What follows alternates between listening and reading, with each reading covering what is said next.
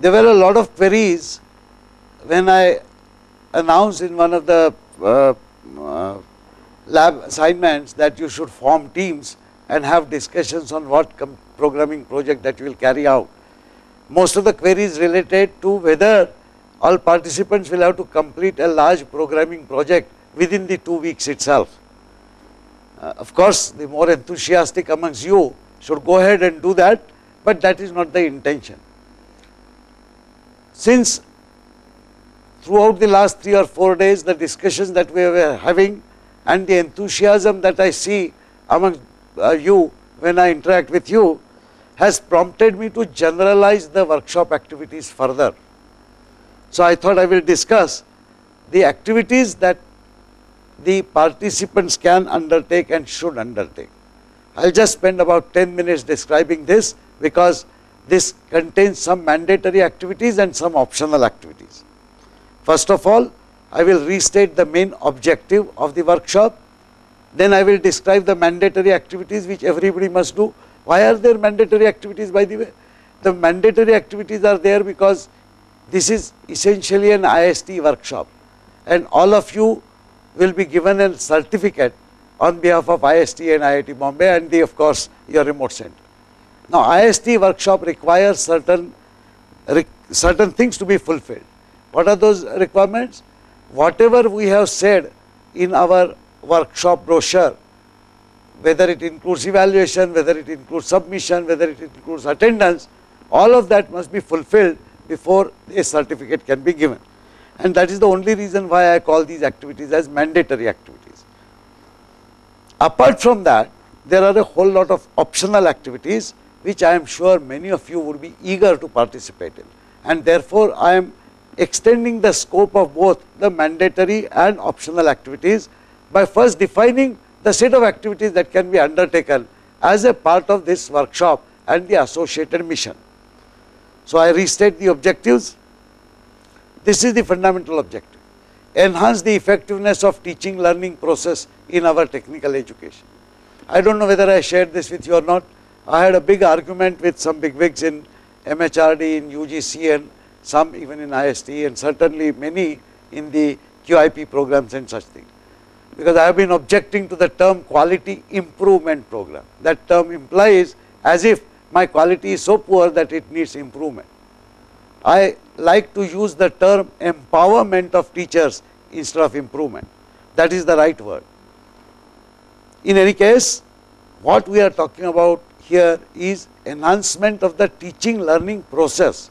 It includes us, and therefore if we do a better job, if we do an improved job, obviously the environment and process will improve. But it also includes students, it also includes our colleagues, it also includes our associate, technical associates and others. The whole system, the effectiveness has to increase. That is the objective. In a limited way, the objective that we are trying to fulfill is to exploit the communication and information technologies to boost this effectiveness. So what do? We engage a large number of teachers through a conventional IST workshop. The workshop is conventional, but the process is unconventional.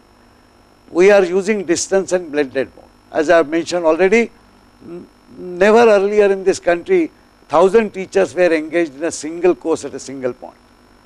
Now, the workshop, that the way we have defined it, since we are not face to face here, and since you are not spending time at a single place, you are spending time at different places, in order to ensure effectiveness of this workshop itself, we had said, all of you would have read the brochure, that you will have to do some activity which you will have to submit within 2 weeks of the completion of the workshop.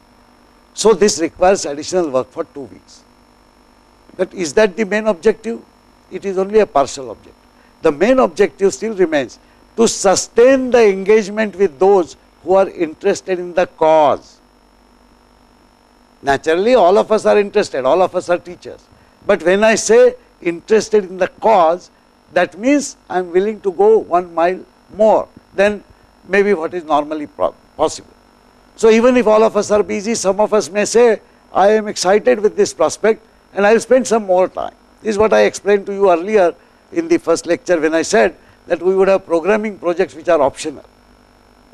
As I mentioned at the beginning of this talk, I am extending the scope, widening the scope of that optional activity. So what we say is that for 3 months through course projects and for 1 year or more for activities such as portal editorial group. This is what I defined as the possible engagement. I am now saying that let us widen the list of activities that all of us can undertake. First, the mandatory part. The conventional lab assignments are given every day. The expectation is that the participants will add value by providing greater insight into each lab, by suggesting a better alternative formulation of the given problem, by suggesting additional tasks, maybe by preparing a model solution, maybe by suggesting additional similar assignments. What I am observing is, through at least the queries and the Moodle submissions that I see, is that most of the participants are conducting the lab religiously, of course, very properly, which is correct, but they are conducting it as if carrying out that lab assignment is the main objective. It is not. We are all teachers, please remember that. When we teach our students, that is what we may expect, because we know that the students do not know much when they come to the labs, so they must minimally do those lab assignments. That is our expectation. But since all of us are teachers, I would expect you to go a little bit forward, a little bit ahead than just completing that lab assignment. After all, your objective, having come here from wherever you stay, is to enhance yourself, empower yourself. And where is the best additional learning that can happen? In the group. So here is a suggestion. So far you were doing laboratory assignments and uploading the assignments individually. I am taking away that requirement, because with all said and done, that will require each one of you to sort of enter your program, test it, and so on and so forth. Instead, what I suggest is, since you have already formed teams, I am now extending the scope of the team. The team now becomes your coherent group for now and for quite some time to come. So what I am suggesting, in the lab, first every participant individually completes the assignment, completes as in logical thinking. So you need not, of course you can experiment, you can try things out, but you essentially formulate what is going to be the solution or what is going to be your final submission. But then don't waste time in doing that. First, take your idea and now discuss it with all other team members. You would have formed teams by now, maybe 4 members, 5 members, some places 3, whatever. You would have a team leader. So very quietly go into a corner of a lab after completing the first part and start discussing how each one of you did approach the particular lab assignment. And then finally, collectively, your team comes to a model solution. It might be just one of the solutions suggested by any one of the 5 team members, or during the discussion you might find something better, which is a combination of all your brains and all your ideas. Submit only one assignment on the Moodle for our record, but the primary objective is you would have sat down, you would have discussed, you would have thought, and each one of you would have at the end seen something better than an individual attempt. I hope you will agree that let us utilize this opportunity where we have come together to actually initiate some kind of group thinking and some kind of group activity. So unless there are very strong objections from center coordinators or colleague teachers who are participating, I would humbly recommend that from today onwards, this is what we follow.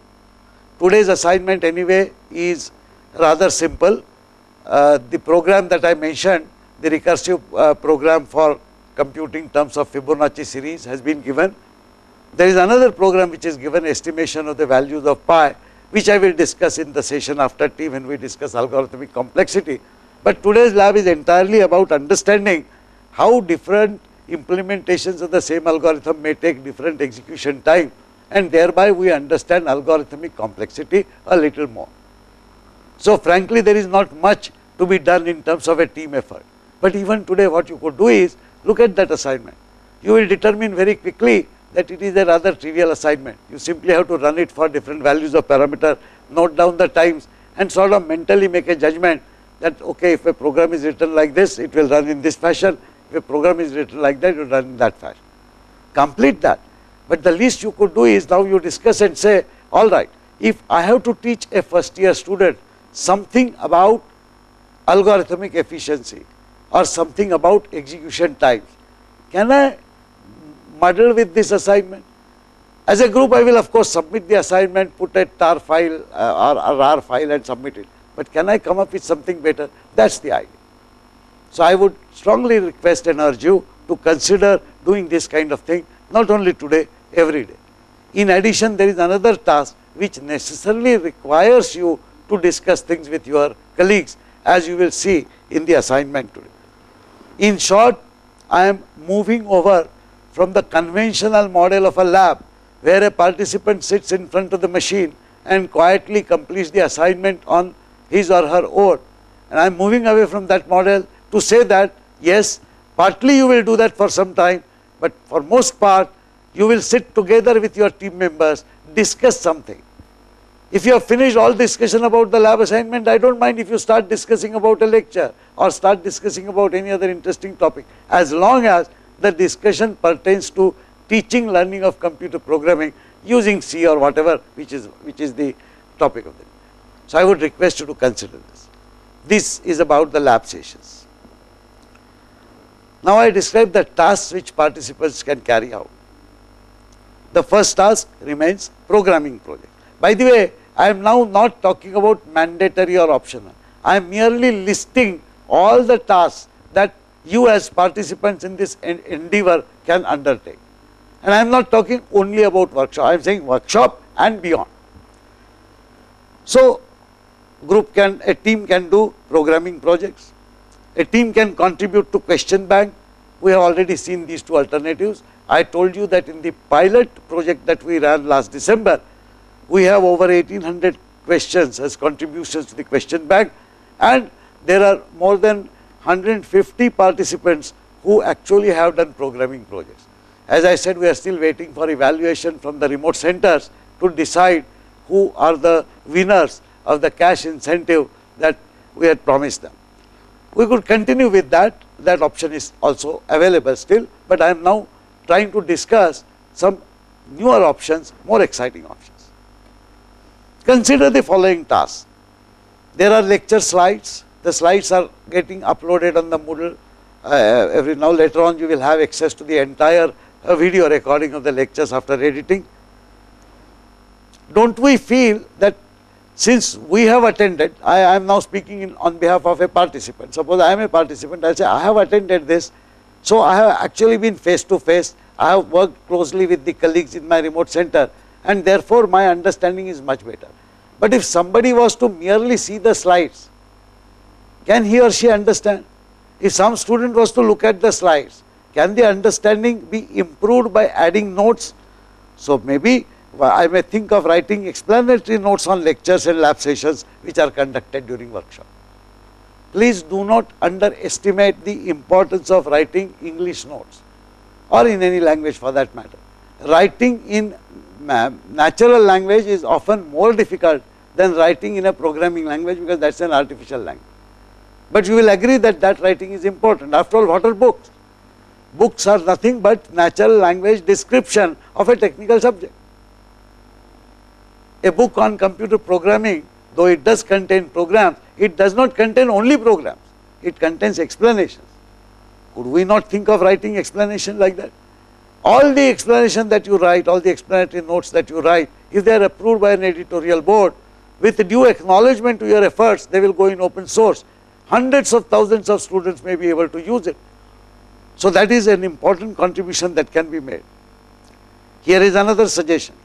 Designing additional lectures or labs, covering more examples and details, so that the totality of these slides, these lab assignments, and the additional slides that you design, additional lab assignments that you design, the totality will cover a complete course offering at any one college.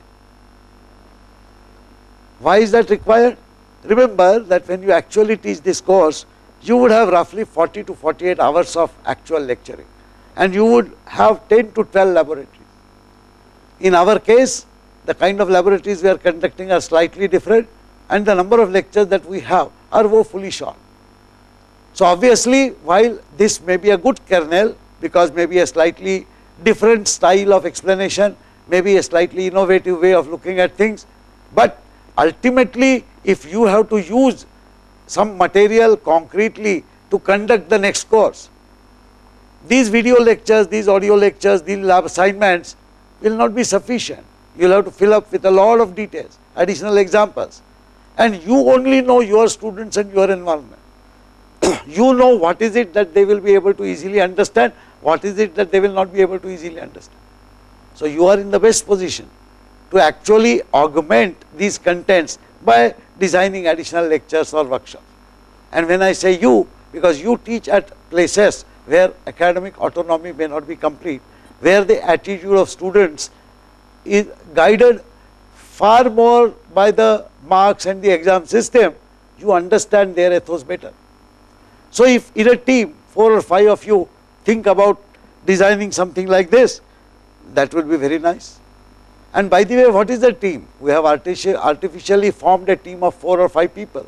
Suppose some of you come up with an idea that in a center you have 60 people, and there are 3 or 4 teams which actually can interact with each other on email or even physically meeting each other because you are nearby. You may even say that, look, I will undertake something larger, and these 3 or 4 teams will work together. That is also perfectly fine. Additional audio video clips to supplement the recorded videos. I am personally very keen that at least some of you should do that. All that you need to do is take the context of a lecture, sit down in front of a webcam, prepare some slides, get some of your students or even your colleagues and do a conversation as question and answer on a particular lecture. You can even take all the questions which are being submitted on the Moodle, we will anyway assemble them, questions which are raised during the workshop, because we seek answers to them. But instead of getting answers only in English language, if some of you would agree to prepare either written or verbal interaction where questions are asked in any language that you are familiar with, could be Telugu, Tamil, Hindi, whatever. How nice it would be that if we have, let us say, the concept of arrays and a large number of examples on arrays described very well through the normal lecture given in English, good assignments, and additionally we have running commentary or question answers in Hindi, in Telugu, in Bangla, in Gujarati, in Tamil, whatever. So you will have a very rich contents which could be more useful relatively to your students. This then is the large task. By no means this is an exhaustive list. Only after our interaction yesterday, and when I realized that we are actually spending time in the labs in a rather stifled fashion, I would not say stifled, what should I say, in a very disciplined fashion, which is very good. I am very proud of the fact that in spite of you being teachers and many of you are senior teachers, you are actually attending this workshop as if students are attending. It feels very nice because ultimately all of us as teachers, we are perpetual students. But then we can also do something extra which if we were students we could not do, and that is any one of these. So can we not use this opportunity where we have come together at remote centers to discuss with each other, think imaginatively. So as I said, this is not an exhaustive list. So you can make a list of all possible activities that can be undertaken or that you may be interested in undertaking, which must further the cause of adding meaningful open source contents and adding techniques or adding pedagogy value, whichever way you think. Now I will come back to the distinction between mandatory job or mandatory task and optional task. Earlier I had defined the mandatory task as an assignment to be submitted within 2 weeks. The 2-week timeline stands, but what you have to submit in 2 weeks now will change drastically in the context of what we are discussing here. I will repeat again that the tasks which I have listed are only representative. You may either refine these or add to this list. our objective is to set up a large collaborative community. Eventually, I expect that this first attempt or first ever subject that we have chosen, computer programming, since the IT industry is a great user of computer programming skills in the country, this portal should be extremely popular with both professionals, students and teachers. And it should lead to a very vibrant community. Suppose that community is of 10,000 people. Would you, as part of the first 1,000, not like to be at the kernel of this community? That is the objective. But do think quickly and consolidate your decisions of what you want to do. This has to be a team decision. For better or for worse, you have now formed a team. You might have formed a team with an intention of doing a good programming project, and you are most welcome to do it. That idea is also a good idea. The same team will also submit the mandatory assignment for the workshop within 2 weeks. But what that assignment would be and what subsequent optional things could be is now completely open. All that you have to think is how can whatever I decide to do, A, can be done in a reasonable amount of time. The mandatory part can be done within 2 weeks, an optional part within 3 months or something. And I am able to convince or take sort of concurrence of my entire team. Additionally, the teams or the team leaders or all the members could also have a small discussion session with the local coordinator for the center, because ultimately we have divided ourselves into some kind of a tree structure. So the first point of contact for all your submissions and even for later interaction is going to be the remote center where you are physically attending this workshop. So in a nutshell, do think quickly and consolidate your decisions which your team has to announce on Monday. I now describe the mandatory activities. During the workshop, each participant must attend all lecture sessions and complete the lab assignments daily. I don't know for what reason, but Mr. Hariharan of IST was very keen in emphasizing that attendance must be taken every day. Since I can't take attendance sitting here unless all my clickers start working, the attendance will have to be recorded. I won't say taking attendance, but it will have to be recorded by the respective center coordinators. And of course, I expect the participants to actually sit down together with the team members, discuss things and help team leader in deciding the task which the team will carry out in subsequent weeks. And what are these subsequent weeks? Subsequent weeks are many. We are counting first the subsequent 2 weeks in which the mandatory activity must be continued. After the workshop, each participant must complete his or her portion of the chosen task. So before the workshop ends, your team must decide that in the next 2 weeks, what my team is going to do. One team may decide to contribute to question bank, say 3-4 questions and model answers. Another team might decide, as I suggested, writing explanatory notes for the lecture slides. Still another team might decide to define additional lab assignments. A fourth team might think of something which is not listed here. It's all right. We can experiment. We are not rigid about it. All that we want is honest to God work for 2 weeks after the workshop is done by every team, and that is submitted. I will be most honored to give a certificate to you for any sincere work that is done and submitted as a contribution to this whole effort, but that is mandatory. So after the workshop, each participant must complete his or her portion of the chosen task, must be in constant touch with other members for email discussions. Why? Because once you go back after the workshop, you will be probably at different places, barring those few who stay in the same city or town, in which case email is the only solace. Next, you must ensure that the task is completed within the stipulated time frame of 2 weeks, whatever is that task. So first you have to decide what task you will do, and then you have to complete it within 2 weeks. Please note, the hard deadline for final submission of this mandatory task is 25th July midnight. I forgot to add IST. I actually wrote IST, then my friend said that IST is taken very lightly in India, Indian Standard Time. But incidentally, in most international forums, including the top conferences, such deadlines are taken very, very seriously. I will just give you one example. In one conference, this happened many years ago. There was a great researcher, very well known researcher, who was invited to submit a paper. So, it is an invited paper. Ordinarily, you and I will submit a paper, it will get evaluated by peer reviews and so on, and then somebody will tell me whether my paper is accepted or not. In this particular case, the paper was sought. Please, we invite you to submit a paper. However, the great man was also given the same deadline as others. His paper reached 10 hours late, the paper was rejected. And the answer that he got when he cribbed about it, he said that, look, this happened, that happened, etc., etc. He was told, Professor, you were late by a very good margin of 10 hours.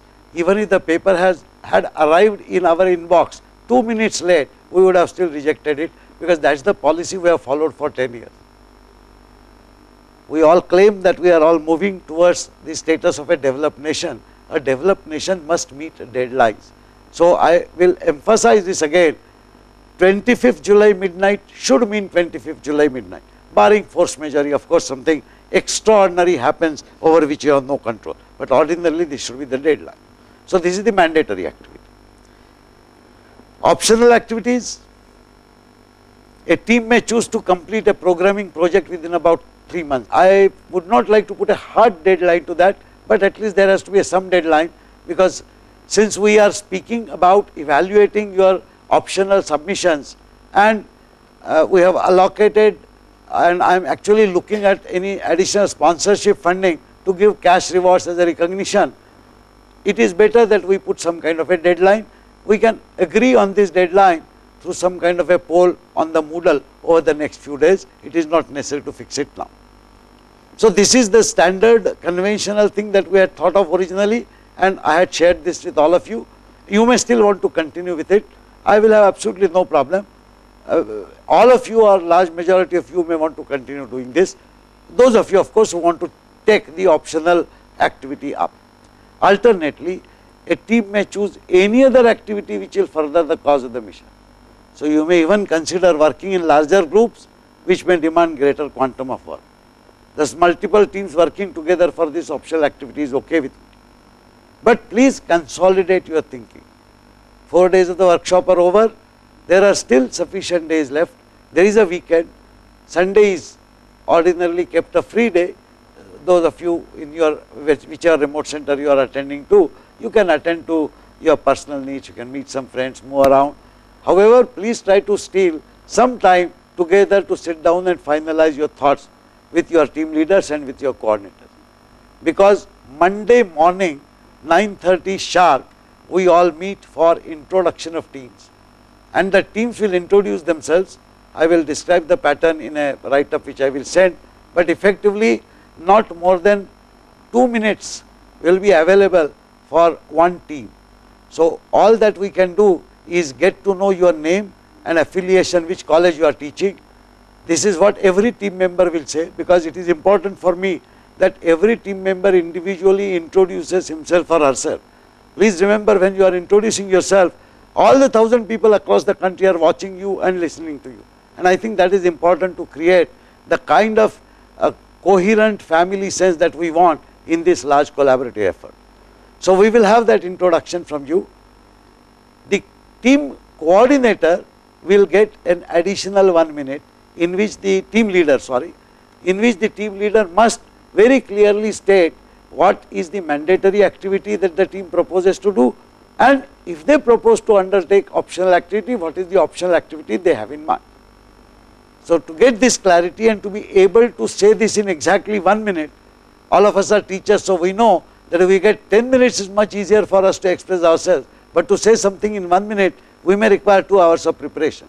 Please do that preparation before you come to the presentation or the introduction session. A few important do's and don'ts. Quality is of utmost importance. Now, make sure that your programs work, and make sure that your documentation is complete and well written.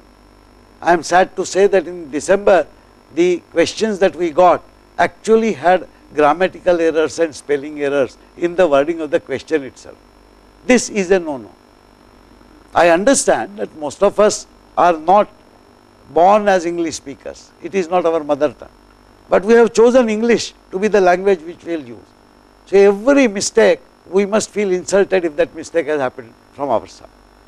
So, we must correct it. Consequently, any submission that the team makes, there should be at least 2 team members who should decide to watch out for any errors in submission, whether it is of the grammatical nature or whether it is spellings or whether it is C program. The programs that you write should be reasonably well documented because these are formal submissions. And please remember, everything that you submit is going to go to open source, openly seen by lakhs of people with your names on it. So, you would not like your name to be, thought about as somebody who does a shoddy job. Please therefore ensure that the quality is excellent. Second, because we are going to release it in open source, any material submitted should either be your own creation or associated reference should be quoted. It happened last year in December that many teachers who submitted, many teams which submitted the sample questions and all, there are many questions directly taken from the examination papers of their own university. That is perfectly right, because you are at least writing the solution yourself. But when you do that, you must state that this question is from the question paper of this year in this university or whatever it is. Why is that essential? Because although once a paper exam is conducted, the paper is open knowledge, but it is important that we give credit. Remember the observation that Professor Ranade had made in the slide on the Hemchandra numbers. So, wherever there is a reference, reference should be quoted, and wherever possible, clearance should be obtained to release the material in open source. Questions in examinations, public examinations is open source provided you quote the reference. But if you have any material, any explanatory note, even a program which is either from a book or from some other site or something like that, you must give reference to that, you must acknowledge their credits, and if a permission is required, if that site is not open source, then that permission must be obtained. If you find some material very useful and if you think it should be included, although it is intellectual property protected, we will help you in writing to those people. If it has sufficient educational content, we will see if we can get those contents released for open source. But if it so happens that some content given by any one team gets included through the editorial board and is put on the web, and then somebody in the world comes and claims that this is a copy of my so and so program or my so and so article, then the persons who have submitted it will have to bear the consequences. So, please remember that it's internationally it could be a very dangerous game, and therefore, please do not be tempted. And of course, feel free to copy good material which is in open source, but do give credit. So, these are some important do's and don'ts. Thank you so much.